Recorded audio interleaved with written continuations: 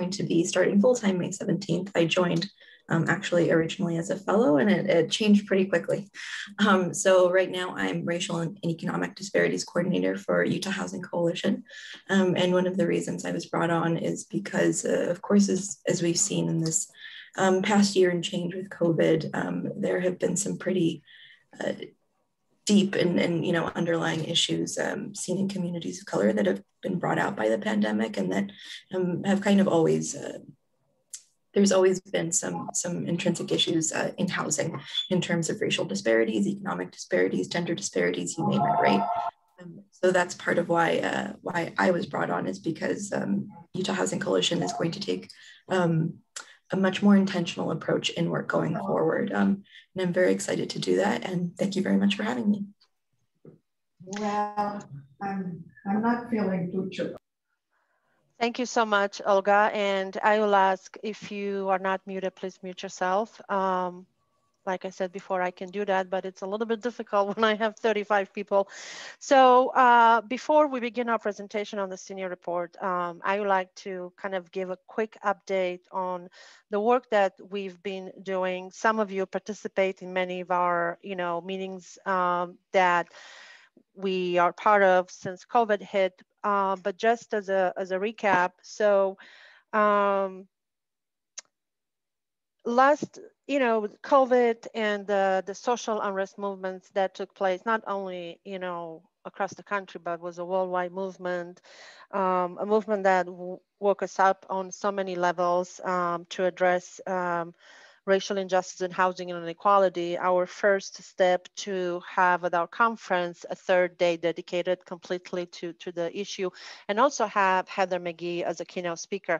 Heather at the time was in the process of publishing her book, Some of Us, and since the book was published in late January, she has been all over the cable news, print news, talking about her book and the issues. And if you have not purchased her book, I highly encourage you to do so. It's a really well-documented book about how racism affects all of us. And with that being said, we dedicated our efforts to work on the issue. So the most significant grant that came our way was from National Income Housing Coalition. It's a part of a kind of multi-state effort to figure out best practices in emergency rental assistance during COVID and also eviction prevention. And each state is kind of taking a different approach based on what's happening in their communities. And we are very, very lucky that we're able to connect with a wonderful researcher that works for the state, Joel, and he is the main researcher in this project, where we're going to conduct surveys with case managers from community action agencies, with people that have received rental assistance, and also surveys with people that have been evicted during COVID. And the final product will be a report that will be published at the end of September. Additionally, Synchrony Bank helped us with a grant for the publication of the report in September. We also had received a significant grant from Intermountain Healthcare that basically was a seed grant for Olga's position, which is the Racial and Economic Disparities Project Coordinator. And we would like to introduce the project as such, but at the core, the work that Olga will do will be at the core of all of our work. And it's so much based on Heather McGhee's findings that racism affects all of us. And so we're very thankful for IAC, a healthcare entity that provided significant money for housing project. And last fall, we also received a grant from Salt Lake County to look at emergency rental assistance and evictions during COVID last year. So the report it was published on our website, and I will share it in the chat for you to view. I would like now to introduce Otelo Reggy-Beane. Otelo started with us last summer as an intern, and basically the process was I received an email from him with his resume. I wanted to do some research work on housing, and it took me a few days to get back to him because I had to do some research because his resume looked too good to be truth. I was like, how in the world this person is reaching out to us? So anyway, long story short, he started helping us with the conference, and then he conducted some research looking at different states' landlord-tenant laws and, tribal damages. And in December, we received a grant from AARP Utah to produce a report on the status of subsidized senior housing in the state of Utah. So we contracted with Otelo, and he's the author of the report, and he's going to present it today.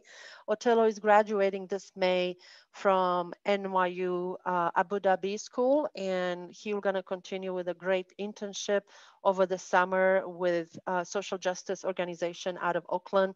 And then in the fall, he's going to Beijing to get his master's degree. And what I would like to say, Otelo, that we are so lucky and so grateful to have you work with us. And not only that you're smart, you're humble, and you're a kind person, you're funny, and you care about people. And we cannot wait for you to see what you're going to achieve. With that being said, Otelo, you're welcome to start your presentation. Thank you so much, Francisca. I was like, whoo, I'm about to cry, but thank you both to Francisca and Tara. As she mentioned, I sent a ton of cold emails to a lot of organizations in the state working on housing, and they were one of the few who responded. And it's really just been life-changing both for my journey as an advocate and as a researcher. So thank you both so much for the work that you do and for your investment in me. But I will start with the presentation of the report. So the report is entitled Preserving Affordable Senior Housing Matters. It was made possible through funding by AARP Utah. So thank you. So here is an outline of the report as well as my presentation for today. So first, I'll be discussing the problem, which is senior housing subsidy expiration. Then I'll be sort of diving into the outcome of this problem, which is unnecessary displacement. Then I'll be contextualizing the issue, and then we'll be concluding with our solution, which, as indicated by the title, is senior housing preservation. So before I dive into the key findings of the research, here are some technicalities. So first, we pulled our data from the National Housing Preservation Database, which provides project-specific information on federally subsidized housing projects. So projects subsidized through programs like the Low-Income Housing Tax Credit, Housing Choice Vouchers, RD 515, if you're familiar. So these are federally subsidized housing properties, and our sample specifically looks at subsidized properties in Utah that target low-income seniors. So our sample consists of 7,455 subsidized housing units. And a little bit about that sample, almost half of those units target extremely low income seniors. 40% are nonprofit owned and 30% are for-profit owned. Over half are subsidized through the low income housing tax credit, and then over 35% are subsidized through Section 8 housing choice vouchers. And then this sample is spread across the state and is located in 21 of Utah's 29 counties. Oopsies, there we go. And so this is a map from the interactive tool that accompanies the report. I'll be walking you all through how to use that tool at the end of this presentation. But what this map shows is that subsidy expiration is not isolated to one specific region in Utah. It's a statewide issue, and so it needs a statewide solution. So here are our findings from the report. So first, kind of the main finding is that 41% of these federally subsidized senior housing units could be lost by 2045. What I mean by that is that when a subsidy expires, the property owner reserves the right to convert the unit from affordable housing to market rate housing. And once that conversion takes place, the unit is permanently lost as the source of affordable housing. If we look to this next finding, we see that 15% of the sample could be lost by 2030 due to subsidy expiration. So this is not sort of an issue that's far out into the future. It is creeping up on us. And so we need to be planning ahead for this potential loss.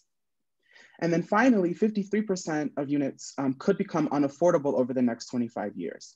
So these units are funded through the low-income housing tax credit, or LIHTC. And LIHTC funded housing in Utah is not necessarily at risk of expiration within the next 25 years, but because LIHTC determines rent by area median income and not a tenant's income, LIHTC rents rise as housing prices rise. So this is particularly concerning in the Wasatch Front, where we've already seen dramatic rent increases, and we've already heard from low-income seniors that they're struggling to afford LIHTC rent increases. So our next finding is a projection of the annual loss of these units. So we project that 120 units could be lost each year. And figure 2 shows that about 1,000 of these units could be lost by 2030 and about 3,000 by 2045. Figure 2 doesn't consider how many units we're gaining each year. And so when we take into consideration that we're adding about 182 units each year to our subsidized senior housing stock, we find that 120 of these units, of these new units, are just going to replace the ones that we're losing. So 2/3 of the units that we're gaining each year are just compensating for subsidy expiration, and we're only netting about 62 units each year. So this shows, so figure 4 shows how subsidy expiration minimizes the impact of subsidized housing development. If we follow, and let me see, my pointer works. If we follow this projected growth of about 182 units each year, in 2045, we could expect about 15,000 units. But due to subsidy expiration, that number will probably be just a little over 12,000 units. And so you can see we have this 3,000 unit gap, which is expected to widen as the years go on and as sort of later in the future when some of those LIHTC units become eligible for market rate conversion. And then finally, we need to acknowledge the human component to these findings. So with every unit loss, a low-income senior loses their source of stable housing. So we project that 3,000 subsidies will expire by 2045, which means that 3,000 senior households are at risk of being displaced. And so the consequence of subsidy expiration, as I just mentioned, is unnecessary displacement and forced relocation. And this is particularly concerning for seniors because they're an already vulnerable population. And studies show that unnecessary displacement negatively impacts physical and mental health. It deprives seniors of their access to healthcare. It disrupts their crucial and vital social networks, and then it increases their likelihood of experiencing homelessness. So there are 2 factors that are really important to understand the implications of subsidy expiration. The first of which is seniors' distinct financial circumstances, which make their affordable housing needs distinct from other Utahns. So the main contributing, or one of the contributing factors to their financial circumstances is that most seniors do not work for a wage. So only 40% of seniors over the age of 55 work for a wage, and that number drops dramatically for seniors over the age of 65 as only 18% work for a wage. Thus, a lot of seniors rely on Social Security and Supplemental Security Income, or SSI, for their income. According to the Urban Institute, Social Security and SSI account for about 72% of low-income seniors' income. And to put this into perspective, Social Security provides an annual payment of about $8,100, which is about $675 a month. This is pre-tax. The state of Utah does tax Social Security, so this number is of course lower after taxes are taken out. And then SSI provides an annual payment of about $9,400, which is about $780 a month. So we can already kind of tell from those who are familiar with rental prices in the state of Utah that these incomes are insufficient to afford housing, healthcare, and other necessities. Oh, no worries. And so what happens is a lot of seniors are left with this trade-off between housing, healthcare, and food. And so on page 8 of the report, we share the story of a Latinx senior who spent 90% of his income on LIHTC housing in downtown Salt Lake, which left little to cover medical and food costs. So each month he was deciding, well, I have to put this money to the rent. Am I going to get my medication for the month, or am I going to get my food? Another sort of undertone in this story is that there are racial disparities within the senior community.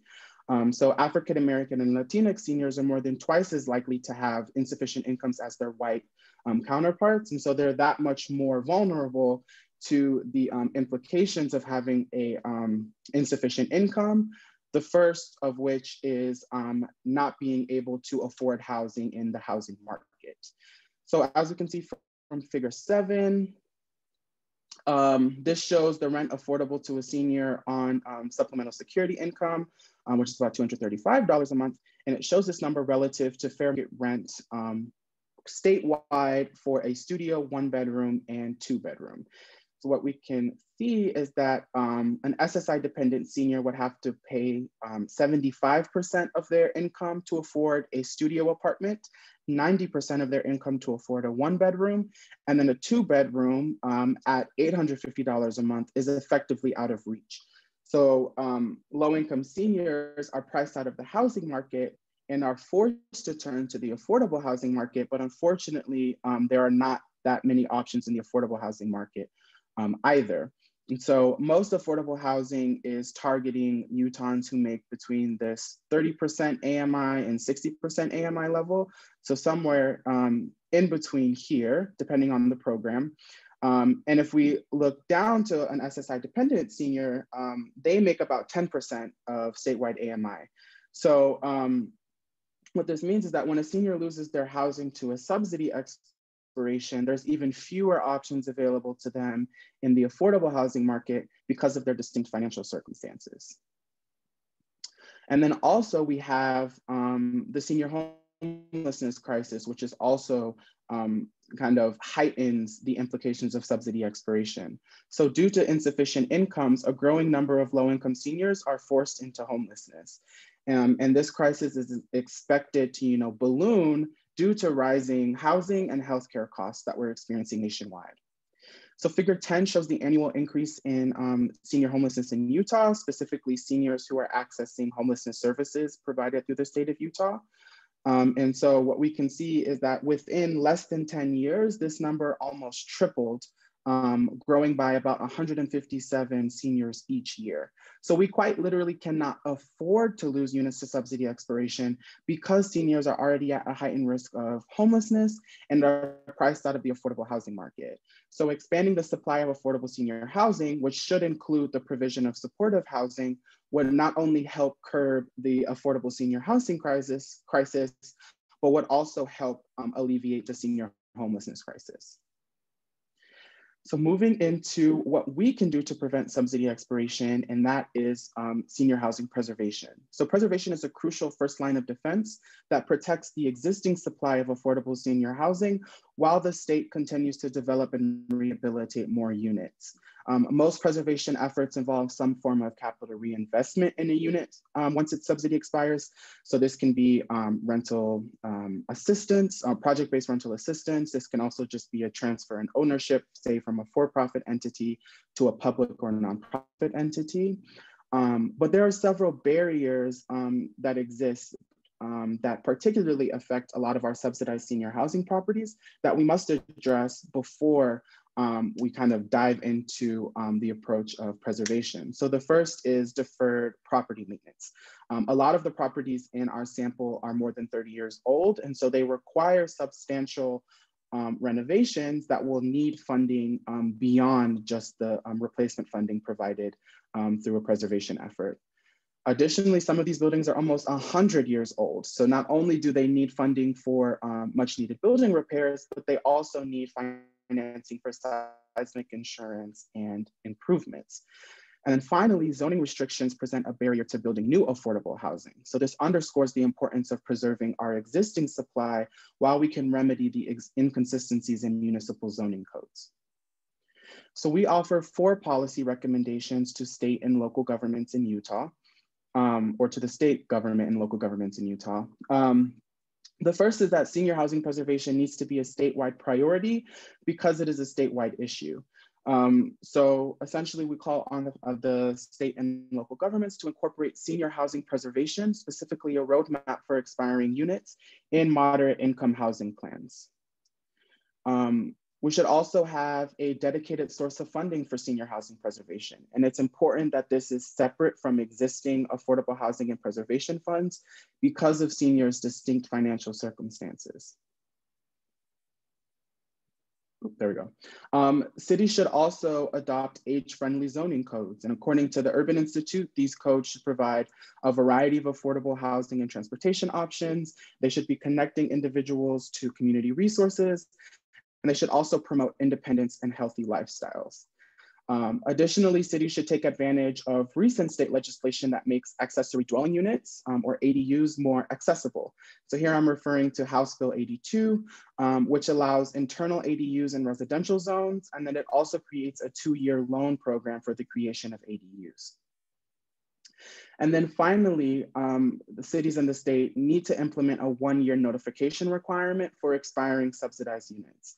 So low-income tenants must know when their subsidized housing expires so that they can work with advocates and nonprofits to plan low-risk relocation plans. Notification requirements should also be extended to mandate timely notifications of market rate conversions as well. And so in conclusion, unless Utah acts now to preserve its expiring subsidized senior housing, the state could lose 120 of the 182 units it is projected to gain each year. Senior housing preservation would not only maintain the affordability of the existing senior housing supply, but it would also avert the unnecessary displacement of thousands of lower income Utahns. So before I turn it over for questions, I wanted to walk you all through briefly how to use the interactive mapping tool. So here is a map of all of the senior housing, so federally subsidized senior housing properties in our sample. And so if you click on a property, you can see a little bit more information about who the target tenant is, the number of seniors it serves, whether or not it's funded through LIHTC, and so on. And just to give you a brief legend, so the darker, kind of more burgundy the dot is, the closer it is to expiration, and then the lighter it is, the further away it is from expiration. You can also toggle in between LIHTC funded senior housing specifically. So you can look at those 53% of properties that I mentioned that have affordability concerns unique to the LIHTC program. And then we can also see just the characteristics of the neighborhoods that these properties are located in. So are the properties located in a food desert, a healthcare desert, it's popping up, okay, a transit desert. And if we zoom in on, sorry, it took me to the east of the state. If we zoom in on the Wasatch Front, we can look at community services. So are the properties near a social security office, which is important for many seniors? And then also, are these properties located in high poverty neighborhoods? And so the hope is that policymakers will be able to use this tool to identify senior housing properties at risk of expiration in their districts and their communities, and then we'll be able to plan for the preservation of these properties. So thank you all so much for listening. And I think we have some time for questions, but I'll turn it over to Francisca. Yes, thank you so much, Otelo. So please ask your question in the chat, or you can unmute yourself. I know there's some folks in the meeting that actually were part of the reviewing group before the report was made public, and I would like to thank them very much. Yeah, go ahead and ask your questions, please.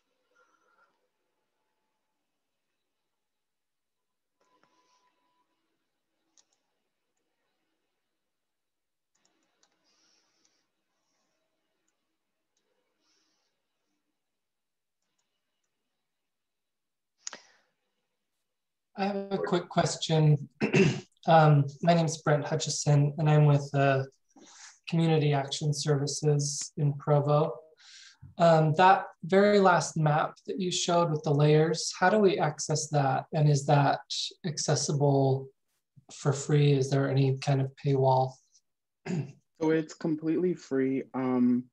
Francisca, do you want to maybe put the link again in the chat? So it's linked in the report, and then Francisca will put the link in the chat, but it's publicly accessible, available to use by anybody. Awesome, thanks. So, you're muted, Francisca. Yes, thank you. So Brent, I posted a little bit at the beginning our webpage that has a link to the actual PDF, and then at the bottom there's a link to the map. Okay, thank you. You're welcome. Paul, do you have a question for us? Yeah, I'm Paul Davis. I work with the Bear River Association of Governments, and I also work with the Homeless Council up here, the Bear River Homeless Council. And we've been asked by elected officials, and kind of the rumors floating around, that there's the $1.6 billion worth of discretionary money that is coming the way of the state through the American Rescue Plan that's coming.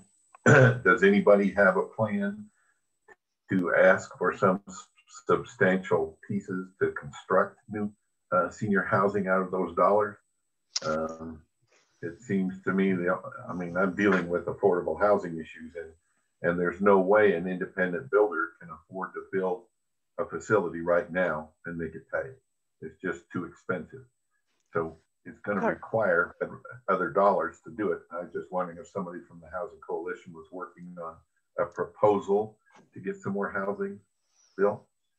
I'll certainly do some up here, but statewide, we need to raise the visibility and ask for a plan statewide to try and build where it's needed.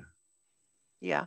So Paul, thank you so much for the question. So the 1.6 billion that it's coming to the state of Utah.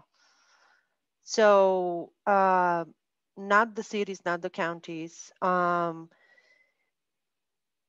portion of it counts the latest stimulus check that we got after the spring bill. But with that being said, so we submitted to the Utah Commission on Housing Affordability and to the Executive Appropriations Committee through Senator Luz Escamilla a list of items, of housing items that need and require immediate attention. And it does include senior housing. It was a good question in the chat, I think, from Sarah Moore, about wouldn't new housing be rented out at the same rates as current? So if it's so here's the biggest issue that we're having. It's almost impossible for a developer to build affordable housing for 30% of AMI or below. And this is where most of our seniors are, because they're on fixed income. So what we have been proposing is to have, a senior housing voucher to be project-based. Now, it will require a lot of work, a lot of advocacy work, but will require also, you as individuals and as your organizations to connect with your elected officials to let them know. So our legislators need to be aware that, our most vulnerable, the seniors on fixed income who are very low income, need our help. And I know we have a representative on the call. So Representative Wade, I'm not sure if you'd like to add anything on this. Thanks, Francisca. Excuse me. I'm following the dialogue. I actually am on the board of a senior facility where our mission is to provide affordable senior housing. And a question that I do have is about your view on, again, and a way of providing funds to help preservation. So that comes in. But the other question that I had that I was going to just put in the chat or contact you about is, how does this connect with HUD housing provisions, the vouchers that are already available through HUD? The current vouchers or the ones that were passed through the American Relief Plan Act? I think just the regular ones, because I'm kind of thinking of what was going on before, and that as where we will eventually return. But I'm seeing with this report that this issue isn't going to go away with COVID. It's just, I mean, obviously, and we knew that before. And that's something legislators sometimes have a difficult time understanding, that the whole concept of investment in order to avoid a whole bunch of, in this case, a whole bunch of seniors without suitable housing. The problem we're up against up here is that the HUD FMR, fair market rate housing, is not keeping up with the inflated rate of the apartments, and therefore there's, even if we had a Section 8 housing voucher that we could give someone, it is very difficult for them to find housing that meets the requirements that HUD puts on as far as fair market rate housing. And so we have to find housing that meets HUD, the FMR rating, be able to use the vouchers. And that's the challenge we're up against. Is we probably have 20 people looking for places right now. Yeah. Okay. Well, thank you. I hope I contributed, if only by some other questions to consider. Yes. Tara, would you like to add anything for the representative to know?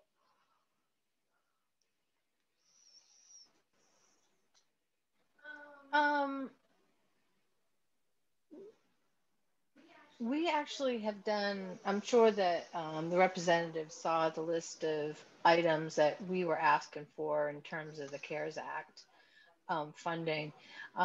Two of the items that didn't make it onto our list, but I verbally have talked with other legislators and leaders, is one is that we need a statewide housing affordability database where somebody can search for housing. We have a lot of landlords that will take Section 8, that prefer to take Section 8, and it would be great to have a list of those in a database that somebody can search. You know, a database would be really helpful in terms of people knowing where the properties are. Even if there's a waiting list, at least people can get on a waiting list. So we are working on that. And I know Claudia several years ago brought Social Serve back to our state. And so that is one of the examples that I had given to the Housing Commission. Also, I really feel like if UDOT and UTA and others can put together, you know, a roadmap for the work that they're going to be doing in the future, I think that it would be helpful for us to do a study and do a roadmap, you know, to increase housing, the inventory. And I think preservation would be a big piece of it. And I think, you know, if we could plan for the future, rather than always reacting, I think that would be helpful. And so, yeah, those are just two of the other items, and we'd be happy to share with the group, you know, the other recommendations. We were trying to think of some comment in the chat box that indicates if there are projects that you know that could be shovel ready, that could be used for, you know, with CARES Act funding, you know, please send it to Bill at Crossroads. He is, you know, keeping the list of projects. So I think also, Paul, your question to, really how to get better engaged in how that money is going to be spent is, I would reach out to your representatives and senators, senator in your area that you serve, and talk about what the need is, and what you're up against, and even trying to get out, a voucher in your town, something livable, safe to live in for someone. Yeah, we're already working with the state senator. He's brand new. Chris Wilson is a state senator from up here that covers Logan, and we're working with it. But the problem is every builder that's up here is building as fast as they can. It's probably, if you read the article in the Tribune last week, you know that all the builders in the state are building as fast as they can, and there's not any money in affordable housing. There's money in single family and apartments that they can rent for $1,500 a month. And so, well, one of the things go ahead. One of the things that we did suggest in our list is to buy down units that are being built or have already been built. We need to engage, new developers in the concept that of affordable housing and look at it differently. But buying down units could be extremely helpful for stuff that's already on the ground. Yeah, we're doing, I don't know if you guys are familiar with what Keith Warburton has done with buying some motels and converting them to the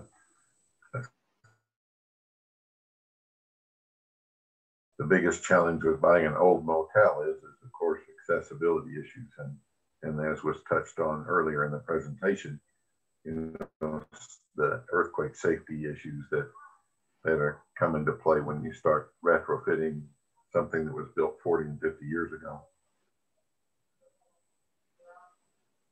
Absolutely. Well, I'm glad that you're doing the work that you're doing up there, and I look forward to connecting with you. Certainly. There are a couple of questions in the chat that I wanted to go ahead address. So the first is about, so it says, could you please elaborate on age-friendly zoning codes? What zoning barriers do you see?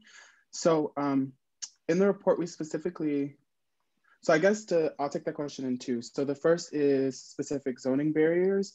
So the main zoning barrier is that a lot of the existing zoning codes, so like where senior housing properties are zoned, is not specific to their needs. So like a lot of the zones are, I'm trying to look, they're like multifamily residential, single family residential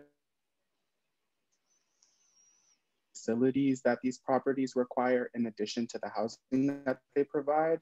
And then with some of these special zones, so various cities either call them senior housing overlay zones or elderly housing overlay zones. There are actually restrictions on acreage size and the number of units that can be offered. What we found with, or what our partners found, is that these zone types are actually suitable for townhomes, not the multifamily properties that a lot of these subsidized senior housing properties need to be, just to reach as many low-income seniors as they can. So the hope is that sort of cater to some of the recommendations that I mentioned provided by the Urban Institute, but that it would also take into consideration the unique kind of zoning-based needs of these properties, specifically as they relate to acreage size, number of units, and also just like the number of facilities or the types of facilities that are allowed. So like mixed use rather than explicitly or exclusively residential. And then there was also a question, or quite a bit of questions about like, I guess how I interpret it is like subsidized. I'm trying to actually find a specific question. So like subsidized rents. I remember there was a question about like, would a solution that was based on the senior's income work more so than say LIHTC, which is based off of area median income. So there's one technical point that like LIHTC, housing choice vouchers, even project-based rental assistance provided by HUD, those are federal programs. So it's not the state can't necessarily adjust how the rents are determined by those programs, because that's determined, or they're restricted by the federal government.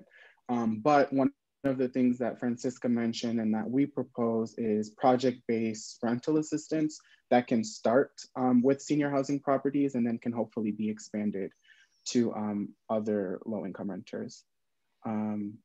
Yeah, but those are just some of the two that I found. Yeah, Otelo, I just want to address a couple of questions, or maybe one very, very quickly. So one came from Sarah Moore. How can we create a conversation about lowering rent or freezing rent for those most at risk? Politically, not going to happen. That's the reality. And we're not going there because we're not going to happen in Utah. Gina has a question. Can the price for senior housing be according to a measurement of their income and held to that? Well, ideally that should be available for everyone. You know, I mean, that's why when we talk about housing that people can afford, is that no one should pay more than 30% of their income on rent or mortgage and utilities. That's the formula for success. But what's happening is that in the rental market for buildings that do not have any kind of subsidy, people, low-income folks are paying, a lot of them, 50% of their income on rent. So that's kind of the market working its way, and that's why we want to make the case to the findings of the report and why is government needed to make sure our seniors are housed. Otelo, I will let you answer Caitlin Meyer's question. Caitlin is with Moab City, just to give you a little bit of context. And she's on our board as well. So I'll just read over the question because it's a little bit higher than the chat. So let's see. So other than a dedicated funding source for senior housing preservation that can be used to subsidize, do you have any policy recommendations for how to ensure income restricted housing stays affordable for seniors? How do we stop seniors from being priced out of housing as incomes increase? Kind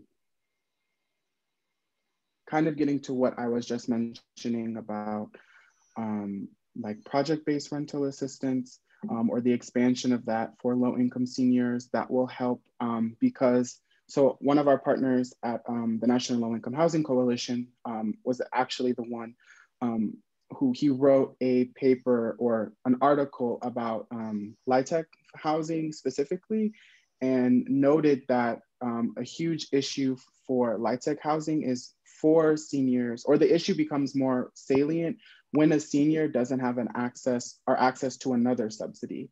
So like another form of preservation could be, okay, these units are either becoming unaffordable due to AMI increases, or they're going to be converted to market rate.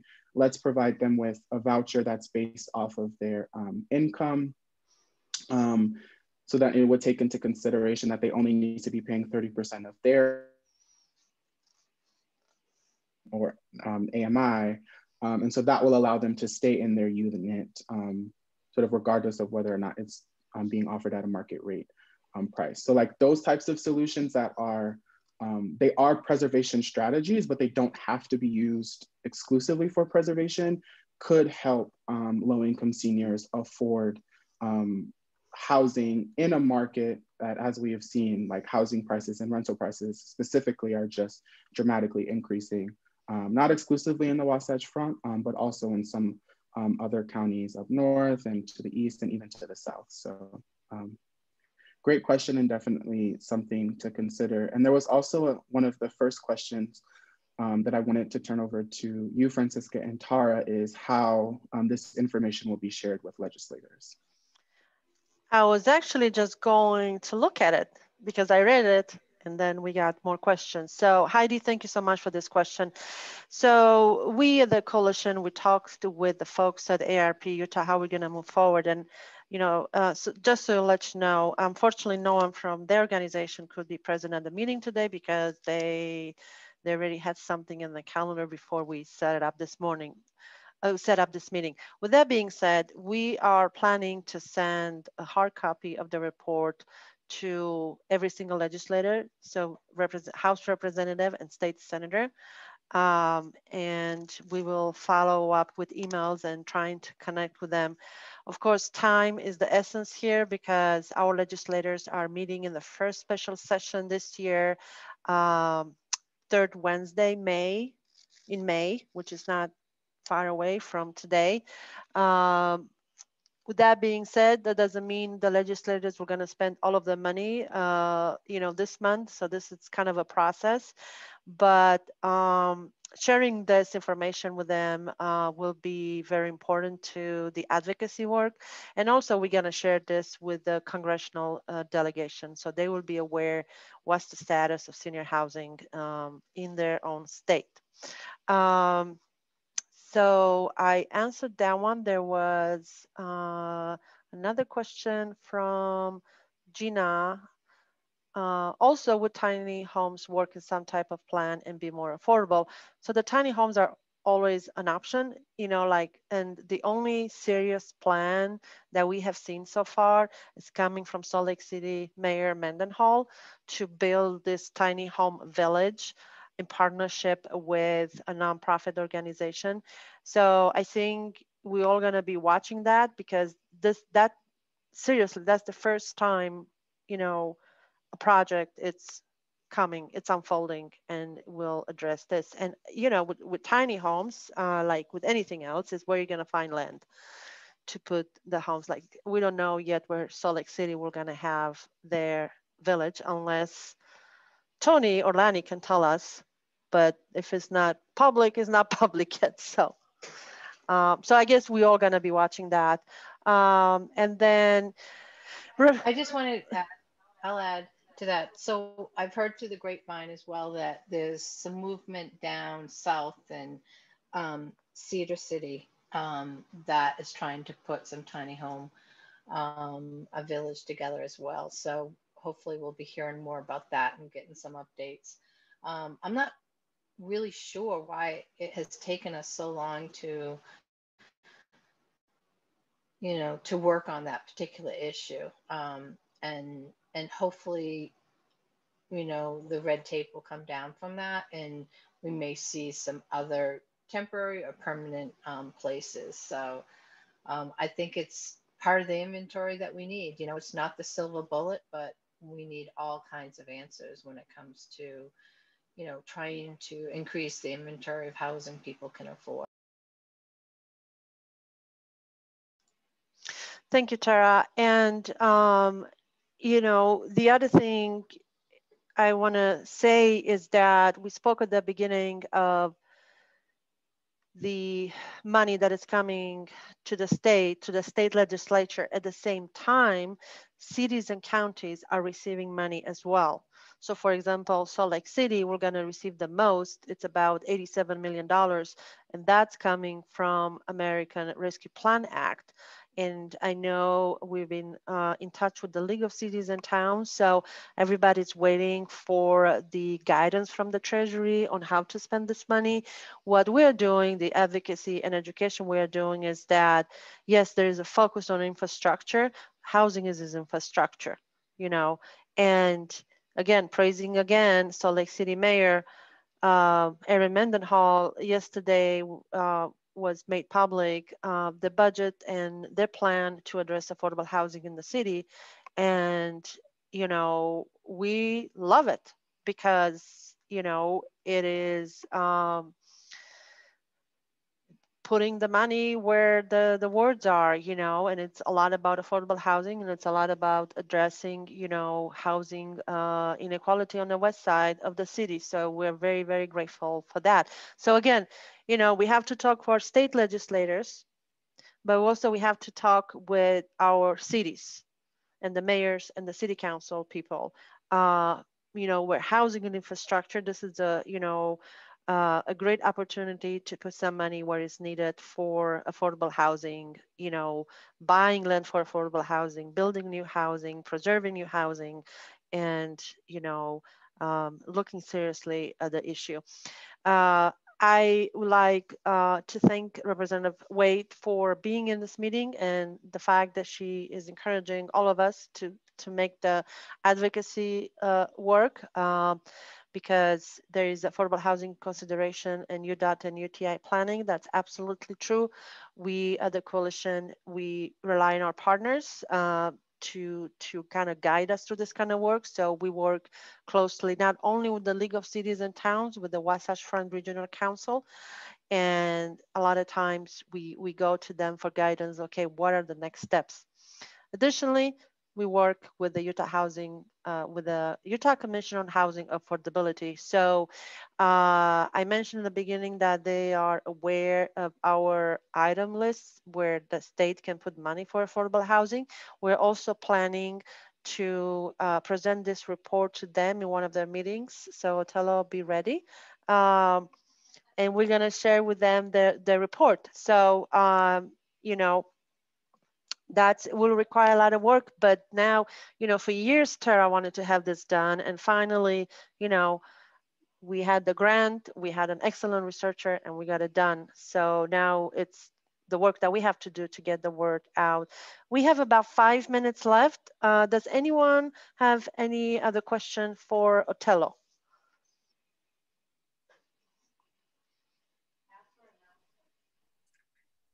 My question is, what's next for you? For Otelo? Yeah, so as Francisca mentioned, I will be getting my master's next year as a Schwarzman Scholar in Beijing, China.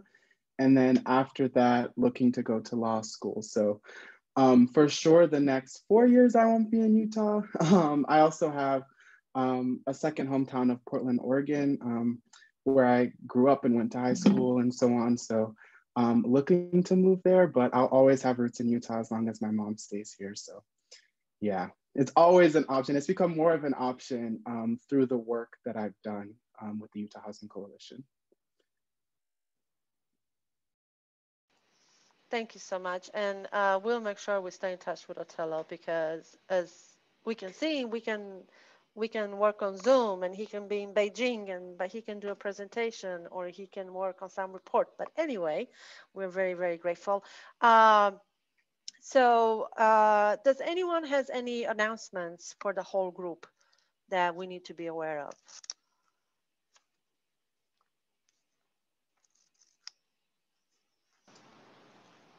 Well, I just want to point out that we are planning our conference right now, and we're pretty sure that we're going to be able to do it in person, and it will be in it will be up on the Wasatch back at Zermatt. And so Monday we're going to have some activities like golf tournament, fly fishing, mountain biking, and so that will be August 30th, and then August 31st will be the first day of the conference, and it will end on Wednesday.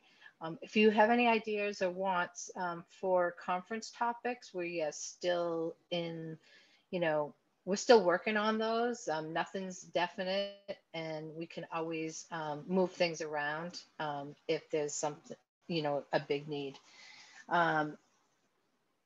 Also,